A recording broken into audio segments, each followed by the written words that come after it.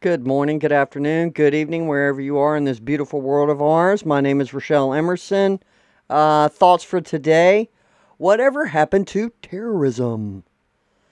Before Colds on Steroids, shut us all down, we used to hear about somebody somewhere with a strap on taking out a cafe somewhere, and it was just rampant, rampant, rampant. What's up with that? All right, now we got the thought of the day out of the way. We're going to take a look at a couple funny videos, lighten the mood, and this is funny.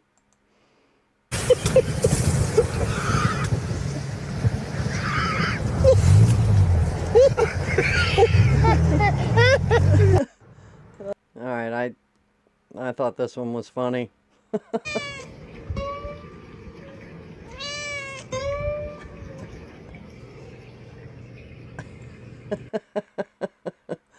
Oh man. All right, are we ready to dive into some politics here? Uh, this is pretty good.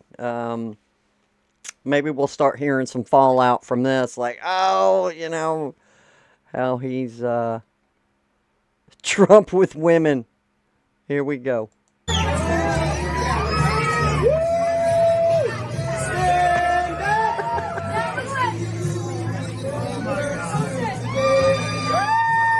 I don't know. This is awesome.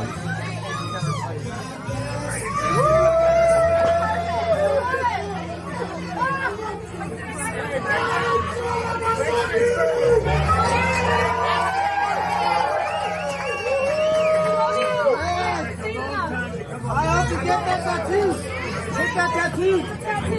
Several days later. The new ABC News Washington Post poll suggests former President Trump has a stronger than ever lead over President Biden, 51 to 42% in a hypothetical head-to-head 2024 matchup. So let's go ahead and bring in ABC News political director Rick Klein. Good morning to you, Rick. So good to see you there. So the big question right now is President Biden in trouble? Gio, these numbers are really rough across the board for President Biden across a range of issue areas. And on that big number, 51-42, I should note that is well outside of what we've seen in other recent polls. This poll is an outlier. Other recent polls, our partners at 538 have done an analysis that have it more like a 1 or 2 point race. But whether you think this is going to be a couple of points in either direction, you have to recognize that right now the country is frustrated. Looking inside this poll, the perceptions of the economy are just plain bad.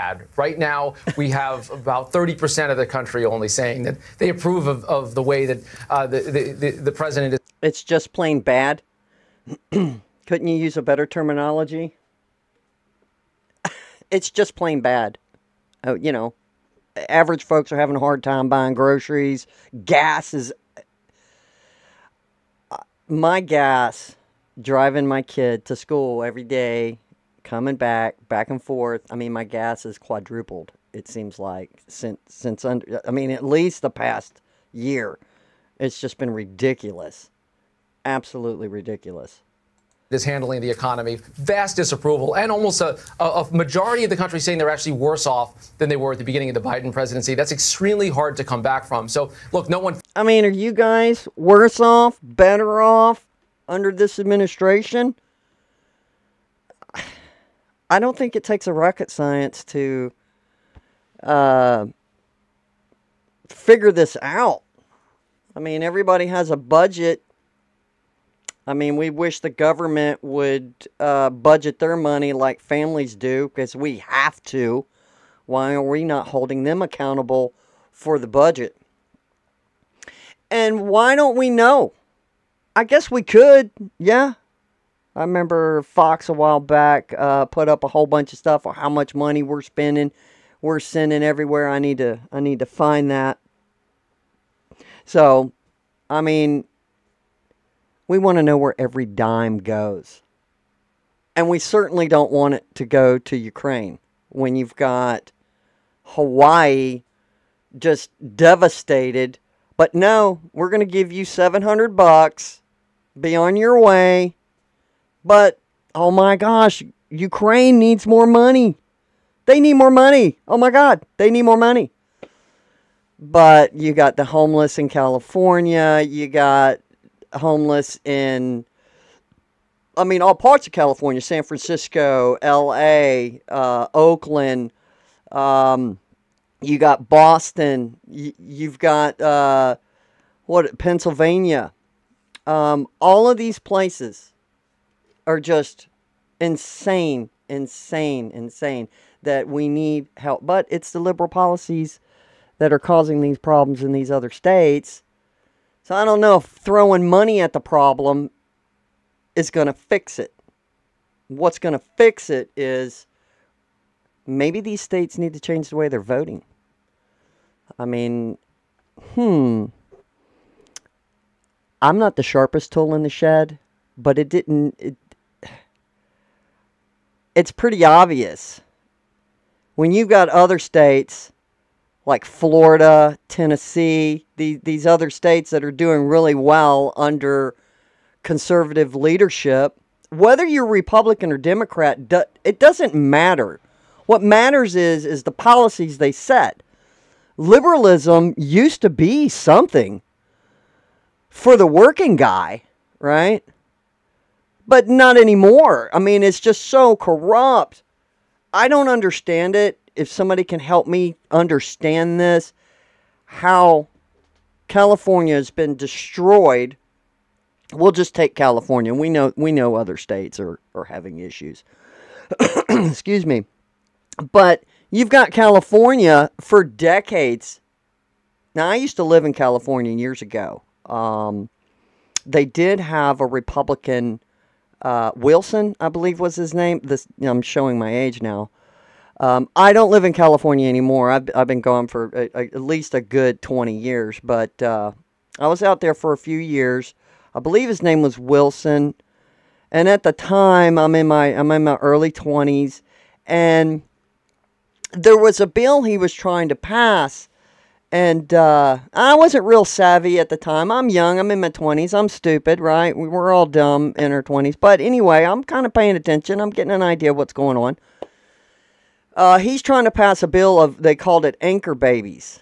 Obviously, it didn't pass because we still have this today. But at the time, I'm watching the local news and stuff like that. They're showing just people flooding across, showing pregnant women just walking across, They'd probably do any day. And look, this was 20, 25 years ago, whatever it was. So,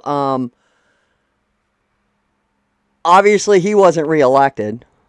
His policies just weren't no good. So they keep reelecting these Democrats in California across the board. There's no balance. I mean, maybe we need to have a check and balance for states. I don't know.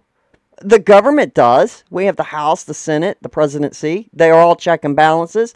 Yeah, some of them can usually dominate the other at one time or another, but most of the time, it seems like the American people, there's a balance, so they can check and balance, when they're trying to pass laws and all of this stuff. But look, there's no checks and balances. They're just running these policies in the ground in California. Now, this video is talking about the presidential race, but look, I mean, even the states itself, states like California, why are they not being tarred and feathered and run out of town? I mean, literally run out of town. I would love to turn on the news and see the people in California, like you used to see in the movies where they got pitchforks and a bucket of tar and feather, and they're going to run these guys out of town because they've had enough. Now, I'm not advocating violence. Don't misunderstand. I'm just being funny. But the thing is, y'all get the idea where, you need to stand up. How do we do that? How do they do that? What do you do? Does somebody has to just stand up and go, okay, we need to do a whole state rally? somewhere, let them know we're done with this. I mean, you see little rallies that, they're upset. The parents are upset about the liberal agendas that are placed upon the schools. But look, we need more of it. Every day they need to be hammering this home. They need to be saying we're done. Now, again, I do not live in California, but hey, it's part of the United States. We should all care about what's going on in California. And Californians, you need to step up to the plate. Step up to the plate. You guys need to back some candidates with some conservative views. And look, again, it doesn't matter if you're Republican or Democrat. They need to change these laws. These laws on crime, just smacking them on the wrist and letting them go. We've all seen what's going on in San Francisco. All those businesses are closed. Maybe I'll throw up a video here shortly of businesses being closed down because of crime and because of the homelessness. They want to set up shop, set up their tents right in front of these people's businesses. I mean, who wants to go shopping down there? They're all being closed up. And San Francisco is a beautiful city.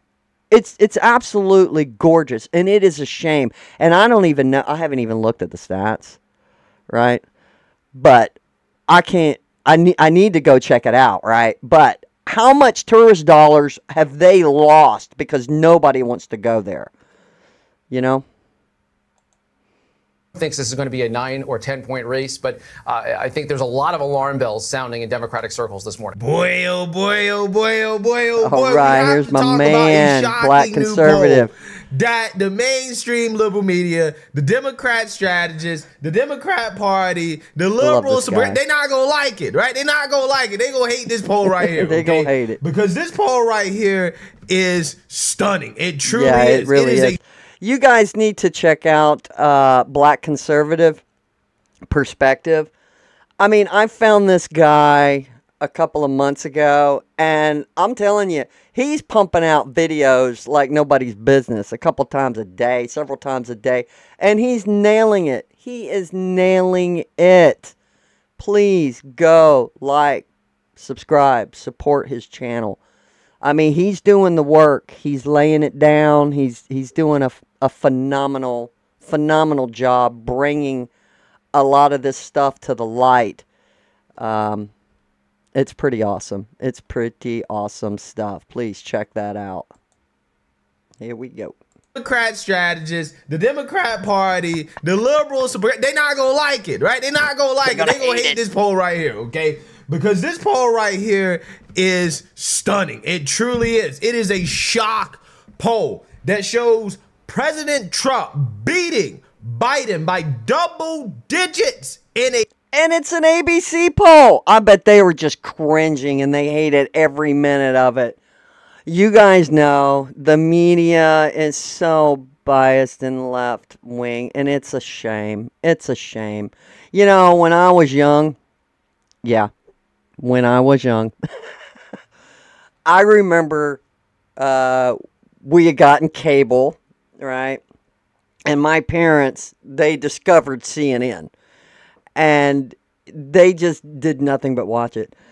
And then when I was grown, I called my parents. I'm like, Mom, y'all checked out, obviously this was when Fox pretty much just came out right at that time period. Boom, here's Fox News, alternative to CNN. And I was calling Mom, have y'all checked out Fox News? She's like, well, what is that? And I hear her talking to my dad in the background. It's so funny. I was like, well, because there was Bill O'Reilly and stuff like that. And we all know the troubles Bill O'Reilly had. But anyway, Bill O'Reilly was pretty good. I mean, back then when they first started out, it was an alternative news source for conservatives. To have another viewpoint. But hey, and my mom's like, oh, well, let me write that down, Dad. She called my father Dad. It was so funny. But, they got together. And then I got them watching Fox News years ago. But what changed my mind, even for Fox, is I discovered Rush Limbaugh. So, I mean, there might be some haters out there on Rush, but I loved Rush. I miss him, like, immensely. But he was amazing. So I started listening to Rush. Right. And I had the whole sign up where I could watch him on the computer, watch his live shows while he's in the studio. It was pretty awesome. Started listening to him on a regular basis, and all of a sudden, I didn't want to watch Fox News anymore. I didn't want to watch any news anymore. I don't know about you guys. What other news sources that, let me know in the comments. Some of you, where are you getting your news sources? What do you trust? Or can you trust anything? Or trust nothing? I mean, this is what we're talking about. And, you know, obviously Rush passed away. God rest his soul. Excuse me. But, so we have to dig. You have to dig. You have to find. And it's frustrating to find an outlet that you can be comfortable with and trust. Because that's the whole thing, man, is the trusting aspect of this. Let's see what my man has to say. A ABC Washington Post poll. Okay, so this is ABC Washington Post, a liberal media poll. Okay, and in this poll, Trump is crushing Biden, crushing him. 52 to 42, a 10-point jump. Okay, 10 points. Also, if you look at this poll, among independents, Trump is up 13 points. Again, what happened to all those people that claim that Trump can't win independents? Trump isn't electable in the general. Why are you running Trump? Yada, yada, yada. Again, I'm telling you, right? These people don't understand politics. And I'm going to tell you guys why the polls are the way they are, just generally speaking. Okay. Well, a lot of these polls, they'll tell you they can't. A lot of them you can't trust, and some of them were a little inaccurate, but it does give you a general idea of the pulse of the country. So whatever poll you guys seem to be comfortable with, just like we talked about, what are we comfortable with media? What can we trust? I mean, we can be spoon-fed a whole bunch of stuff, but what are you going to trust? Who are you going to trust? What are you going to do? Right? I mean, it's kind of tough when you're trying to swim through the waters, the murky waters, and you have this and you have that, you have people saying this, and it's just crazy. It's some craziness. Trump with a 9-point lead over President Biden in that poll, and whatever caveats, whether that is an outlier, that's a tough one to spin. The message may be out there, but they're not feeling it. Well, yeah, 13 million jobs created, lower prescription drug prices. You hear all of this great news, and then you go into the grocery store and you're still in the aisle where they sell the vegetables and the fruit. You haven't even turned around to the meat, and already you've spent $70. They're not feeling it. Yeah, you can say a lot, as James Brown would say, talking loud and saying nothing. But at the end of the day, there's more than enough time to turn all of this bad weather around and go out there and make your case to the American people. Sarah, should they be I don't know what kind of case they can make to this administration to the American people. This is what? What can they say? We've been feeling the pinch since the moment he took office. Since the moment he took office, they just cut holes in the wall, let the people flood over. We got homeless people all over this country of insane numbers we've never seen before. But we're going to let them just pour in. It's going to be okay. We're going to fast track them for a work visa. Oh, they're going to get to work. What about all these other people that need a job? What about these homeless people that are on drugs that need to be rehabilitated and get a job? How are they going to get a job if we got millions pouring over the border? I just don't know how this administration can come back from this. But let me know what you think in the comments. Please like and subscribe, and have a wonderful day.